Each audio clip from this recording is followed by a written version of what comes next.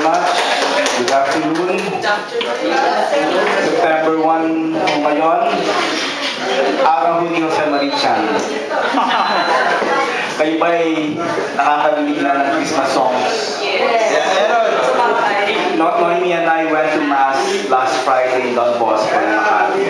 And the priest reminded us that to expect Christmas songs starting today. But it's not the start of the Christmas season.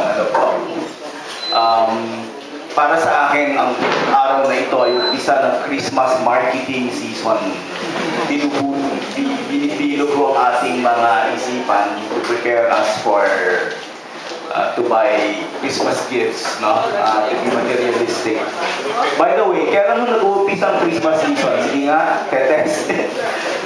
Recitation. Kailan nag-uumpisa ang Christmas season? December 16. Dito sa mga boys.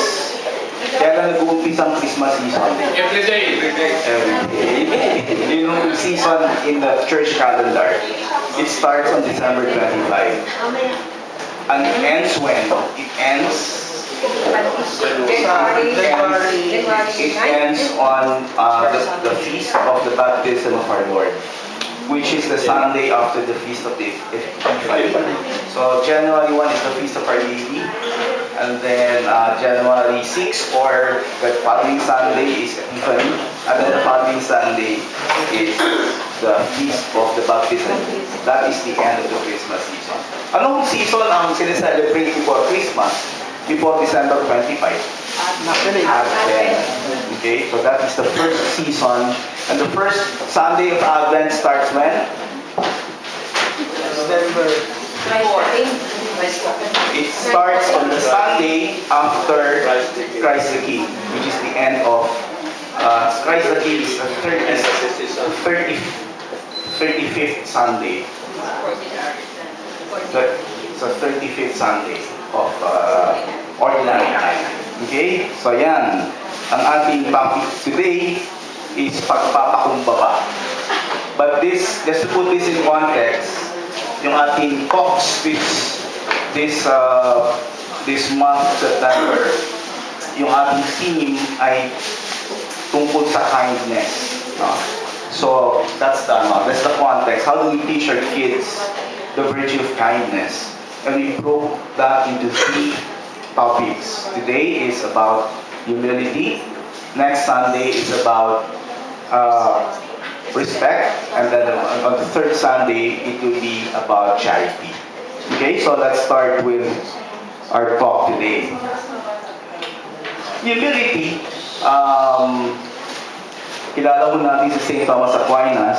He said that it means looking at ourselves as we really are, honestly and without excuses. Okay? And then St. Teresa of Avila defines humility as walking in the truth. Pride means walking in falsehood. And I will explain later why pride is, kumbaga, lumalabas ang pride kapag pinag-uusapan ang pagpapakumbaba. Why is it important for our kids to acquire the virtue of humility? Why is it important? It is important because we want our children and us also to go to heaven. And it would be very difficult for a person if he does not acquire the virtue of humility. That person instead acquires the opposite, which is the vice of pride. Why is it important? Why is the humility important? Because if you want to go to heaven, you've got to have faith. Hindi ho ba? If you don't have humility, you cannot have faith, because faith is the humility of the mind, which renounces its own judgment and surrenders to the verdict and authority of the church. At marami pong mga unfortunately kaibigan natin dyan, they do not accept the authority of the church. Okay? They give their own personal interpretation of the Bible and a lot of things. No? They think that they know better than the church. If you want to go to heaven, we have to be chaste. And chastity is the humility of the flesh, which subjects itself to the spirit. And if you want to go to heaven, you've got to be obedient. Di ba? Obedient to the teachings of the church, obedient to authorities, because obedience is the humility of the will, which subjects itself to the will of another for God's sake. Okay? So, the church says, go to Mass on Sundays. And we have friends who would say, why should I go to Mass on Sundays? I can pray anytime. Or go to confession to the priest. Why should I go to confession to a priest? I can go direct. So that person who is not humble, who has a lot of pride, will not be able to acquire the virtue of obedience. So, pumapasok ho ang pride, which is a vice, kapag ka pinag-uusapan ang pagpapakumbaba. Because pride, we know, is the enemy of humility. Di ba? So let's talk about humility and pride in the context of this young generation. Kasama ho si Brother June ho dyan sa young generation. Ayan. Kasi si Brother June ay nagbibilang ng kanyang edad at huminto sa 40, ngayon pa ibaba na. So if you're now at 20 plus years old, no? And today's young generation is unfortunately self-centered. It's what you call the me generation. It's all about myself. What is the manifestation, or what are the manifestations? They are the selfie generation.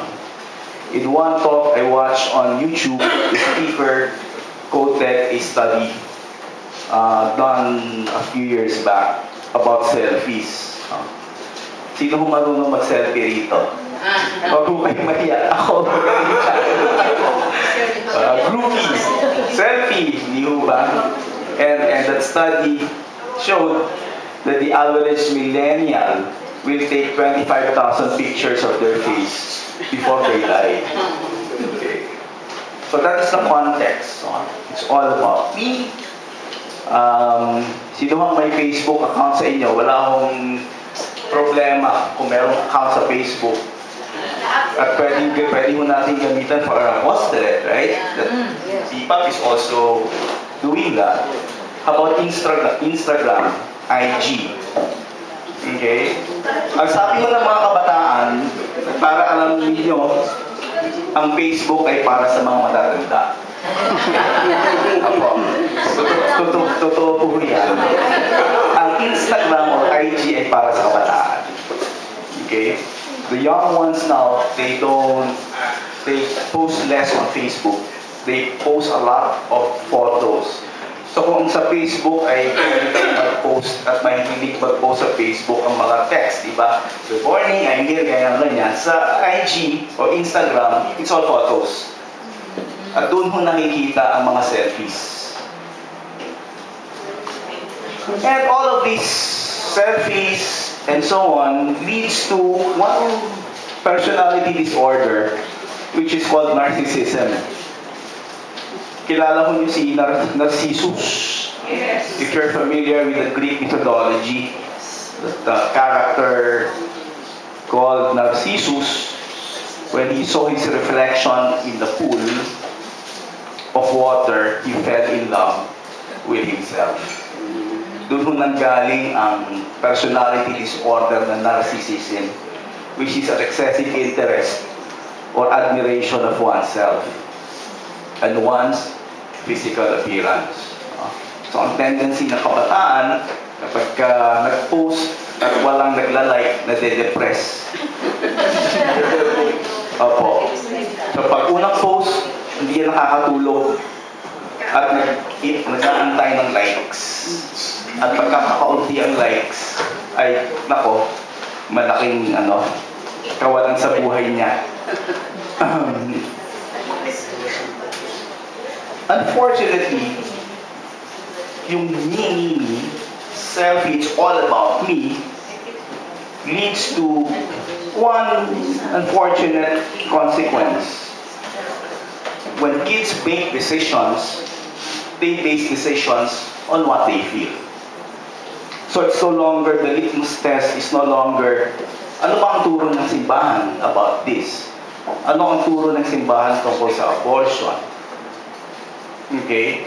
If I feel that, I'm biologically lalaki, pero ang feeling ko ay babae, hayaan niyo na ako because that's my choice. And the decision is not based on morality or teachings of the church. It's based on what the person feels. I know the answer based on what I feel. And so, itong self-generation results in me first, mauuna ako. Self-publicity, I will publicize that I'm handsome, I'm this and that, I'm successful, we are a happy family, but only in the pictures. We adore and live for ourselves, and therefore the world revolves around us. Because when I post on IG, when I post on Facebook, the world is looking at us. Kumbaga ako sa theater, ang spotlight ay nakatutok dun sa akin. And that is the atmosphere, that is the environment. And also this results in one unfortunate thing, which is apathy. Ang apathy is indifference, lack of interest or concern on other people. Okay? Bahala ka sa buhay mo. But here, I want to see people like my post. Okay? Anyari, bakit ho nagkaganon? Bakit ho ganun ang mindset ng ating kabataan ngayon? And unfortunately, we are part of it because we have kids that belong to that kind of environment. One reason is kids nowadays share less since childhood. Bakit po? Because of some government policies or some cultures that are brought in the Philippines to have only one child or to only have a small family. I grew up with, we're 7 in the family, plus our parents. Sa side ho ni Noemi, 6 sila. Okay? Sa side niya, yung apo ng aking biyanan ay more than 20, but 23. Apo. Kasi sa amin pa lang, 5 na. At sa kambal ni Ate Noemi, 6. So between the 2 kambals, 11 na. So gone are the joint families. Large families with several siblings. People meet in communities. We don't even have a park here. Okay, in the past, we go to the park in front of the simbahan. And kids play around and they share. Now what is the policy now? Social networks. We don't see eye to eye. And the world is so competitive. So why should I share my resources? I have to guard my resources. Okay? I have money, but I'm not gonna share my money because who knows next month or in the next few months, kailangan ko yung pera. Okay? So there's less sharing of resources. In the province or even in Metro Manila in the past, if you don't have money, just go to kapitbahay at ang magkakamag-anak ay magkakalapit at we share resources. And this one, when I did my readings, this struck me. Di ba? Toys now are expensive. They are many of them are battery operated. And so, sharing toys is not common nowadays. Kasi pag nasira, there's going to be a financial impact. Nung kabataan ni Brother June, ano ang toys na ginagamit ninyo? Mga karton. Oo, Colgate, yung kahon ng Colgate. Ano pa kong toys? Yung baril na liquor. And it's easy to share kasi, you know, it's not expensive. Di ba? And then, we don't like watching the same channels. So we have different TV sets and gadgets. And I don't know, there's no study yet on how many television sets does a regular household have nowadays. Maybe it's useless to make that study because televisions are even medyo pasay na. At ang ginagamit ay ito, iPad and gadgets. Okay? So, the environment is kanya-kanya and it's all about me. And the parents have less time to communicate with their kids. The world is so competitive that even the parents who are working will have to work longer hours because clients also expect immediate response. No? Maybe 30 years ago, a client sends an email. Yeah, 30 years ago, meron na ba? Or maybe 20 years ago. And the response is not immediate and the client understands. Pero ngayon, magpapadala ng email ng kliyente in the morning, they expect you to respond in the middle of the day, in a few minutes or a few hours, because clients know that they see you bring a smartphone and you'll be able to check the email, and respond right away. We are responsible for making them what they are. Okay? So, in fact, before I go to the tips, I'd like also to mention about vocations in the priesthood. Di ba? We have a young priest who was recently ordained, and he is the last of the priests from Paranaque. What's his name? Oliver. Father Oliver. Father Oliver. And no one from Paranaque is in the seminary. So, why? Because of the context of the things that we have talked about. Okay, so let's now move on to 6 ways to teach humility. First, teach them to accept the humiliating events of life. Because humiliating events are inevitable. In the office, sisigawan ka ng boss mo, ibabato sa'yo yung pangit na output, di ba? Sa law school, kami ho'y tinitrain na makahiya.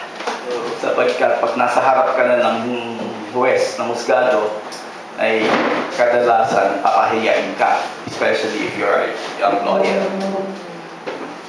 So, when you see your kids do something, and it takes time for them to do, for example, cooking or baking, at medyo natatagalan, don't interfere.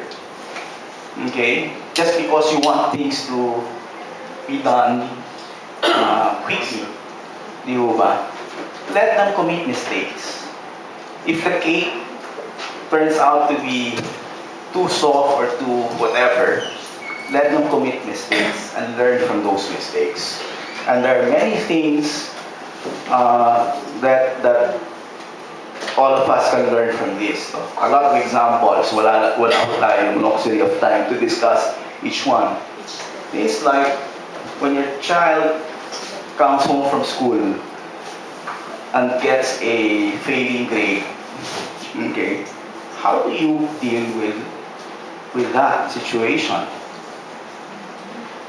Once, meron hong nagtanong sa akin, after discussing all of this, and he said, why is there no subject on how to fail? Or because in the university or even in high school or grade school, kids are taught to pass all subjects. Okay, and that's the context, that's the environment. We have some people who have mental health problems, severe depression. We trace the childhood, and lo and behold, it's about this. Hindi ho dumaan sa hirap ng buhay. Magdadala ng bibigat na gamit, pagdating sa school, binabayaran ang kaklase ng 80 pesos para dalhin yung backpack. And now he's suffering from severe depression because when you now entered the workforce, he realized, I need to make money. But he also realized that there are a lot of things that he needs to do, and they are very difficult for him. Hindi ho siya nasanay ng hirap sa buhay. Depression ang kanyang ini-experience ngayon. Secondly, teach them to serve the homeless, the poor, their family. Teach one another, okay, to be selfless. Try to encourage as a family to organize outreach. I mean, you don't have to wait for, it's good to join parish initiated outreach. But in your families, you can organize one. Once we organize in our family a visit to an orphanage, madali hong gawin eh. I mean, you just decide on the day, you call the orphanage, and there's one in along Sukat. And it's easy to do. Half a day. And the kids are able to see orphans in real life without parents. And they're there, no? Parang factory eh. No parents are there. Iba? So, iba ang experience ng mga kapag nakita nila, they become humble because they see the value of the family. It will foster the spirit of service. Along West Service Road, there is also a convent outlets of St. Joseph. The school of my daughter organized an outreach also for the poor there. Number 3, expose them to great teachers and their stories. At wag na ho tayong lumayo. Yung gospel namin today, for those who have attended Mass already, it's about humility. And it's about what Jesus said, no, in that gospel. You can also discuss parables. For example, today, the topic is about humility. When you go home, okay, in the dining table, siguro mamayang gabi, over dinner, you just pose one question to your kids. What can you say about the gospel today? It's all about humility.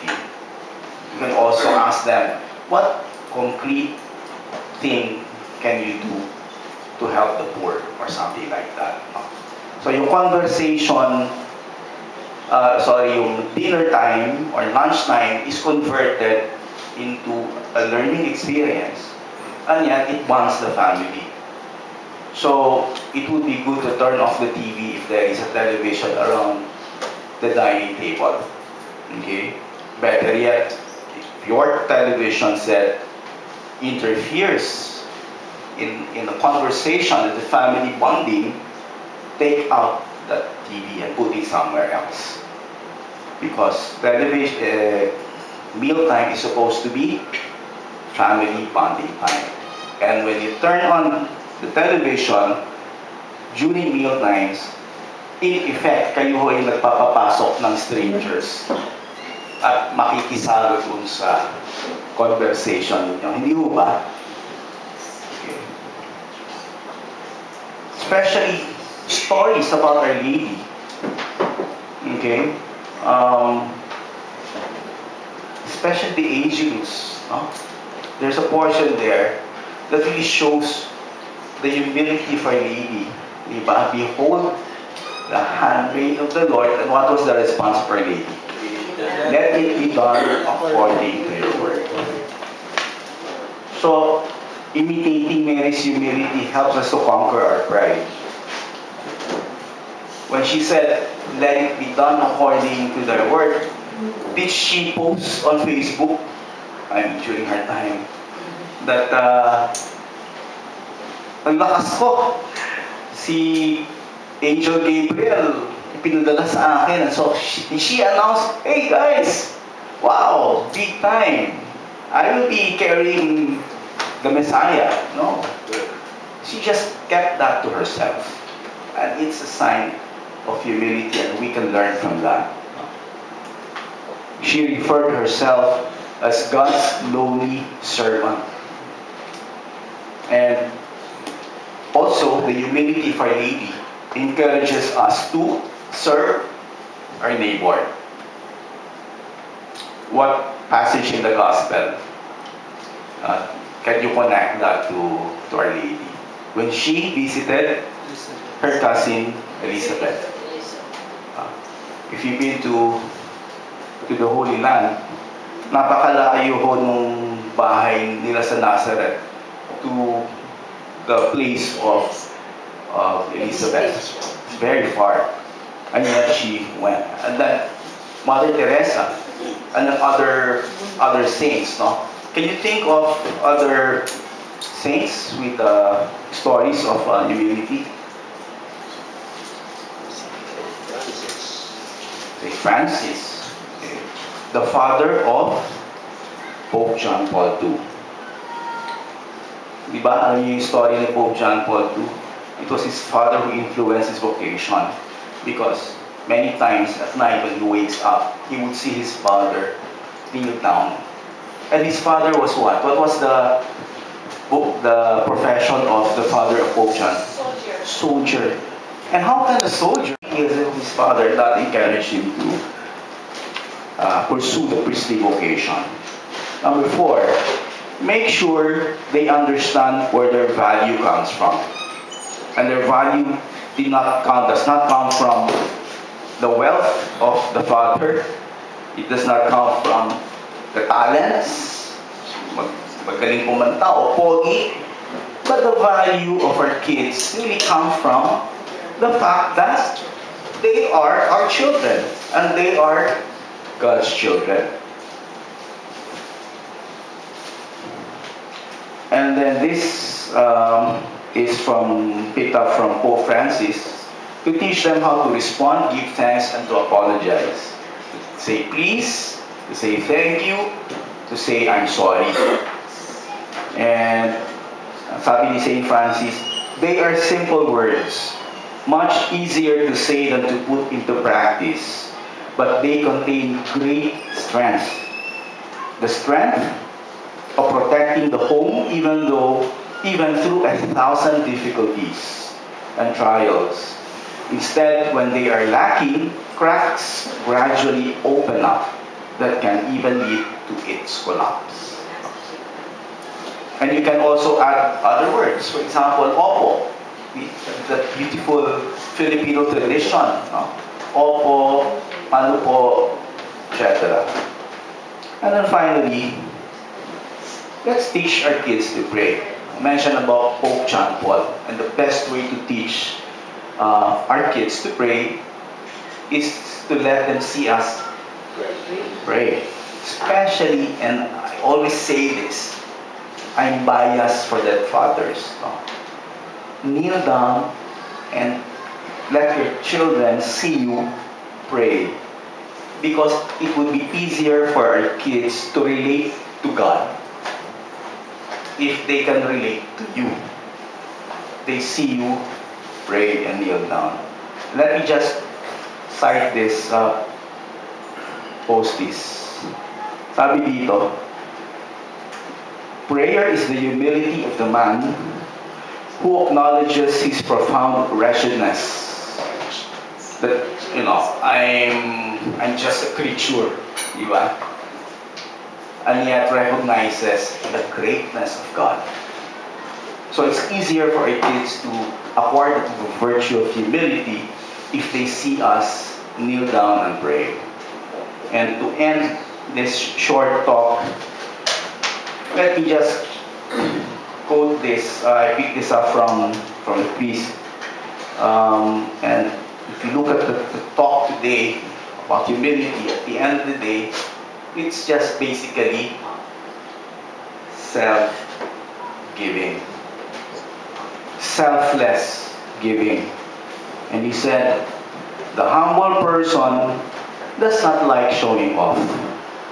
He knows that his purpose in life is not to shine and be highly regarded, but to carry out a mission for God and for others. Thank you very much.